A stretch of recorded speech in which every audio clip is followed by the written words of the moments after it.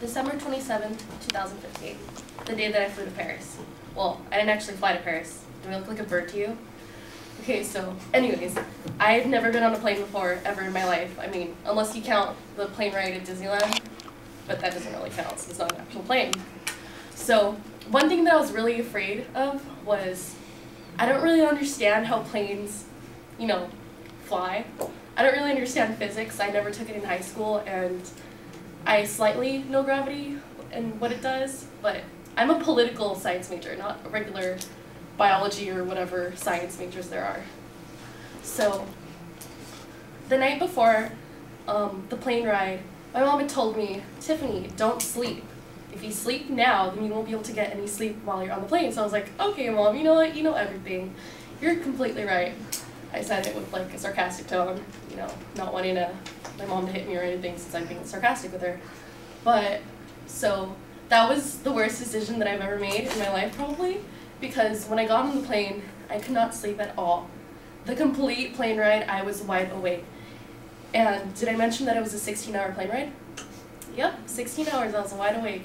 I tried taking sleeping pills, ZzzQuil, watching a really boring movie, and then listening to Lana Del Rey. She's a very beautiful voice, but she doesn't, do a lot of things.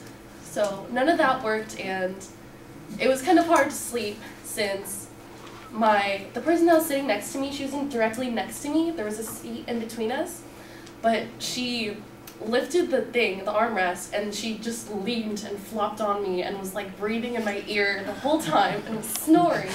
Really annoying. She sounded like a bulldog, and it was just, I couldn't. And I watched as everyone was asleep, and like it was dark outside, and then the flight attendants were walking around, and I was the only one awake besides the flight attendants and the pilots. So during the 16 hours, I had to do what everyone else in the world has to do. I had to use the restroom. Now, it was the time of the month. So when I went to the restroom, I took a little longer than I should have, did my womanly things. And then when I came out, I noticed that the guy that had initially let me cut in front of him, because there was 2 long lines. I don't know, it was weird. Everyone had to use the restroom at that time.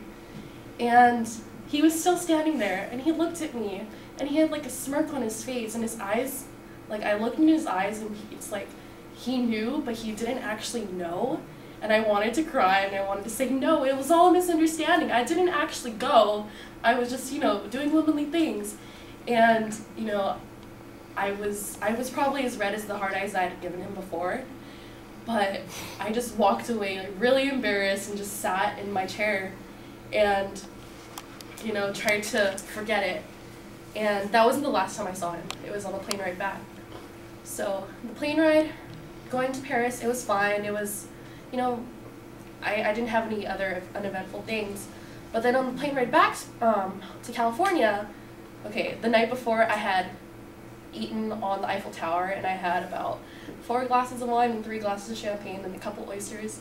And, that's not a really good combination, especially for someone who's never, gotten drunk before. So I was really hungover when I was on the plane, and it was fine for the first few hours, but it didn't really kick in until we were actually landing, and I just felt it in my stomach. It was churning, like churning butter, really slow, and it happened in slow motion, and my eyes widened and I gasped like I was in a Spanish soap opera, the Jose Luis. But anyways, that happened, and I was looking everywhere frantically for a barf bag, but there wasn't.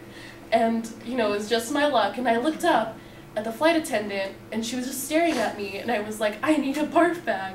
And then everyone had already woken up by then. And then I grabbed the barf bag that she had thrown at me, and I was a couple seconds later, it just happened. And the guy that I was talking about earlier, the really cute one, he was sitting 4 seats down from me, so he watched the whole entire thing. And I was holding the bag when we landed, and then as soon as we were free to get up, he got up and he told everyone that I knew that I had barfed, because we were on a school trip. And so yeah, that was kind of the worst 2 days of my life, and it was very embarrassing. I couldn't really look him in the eyes ever after that. So thank you.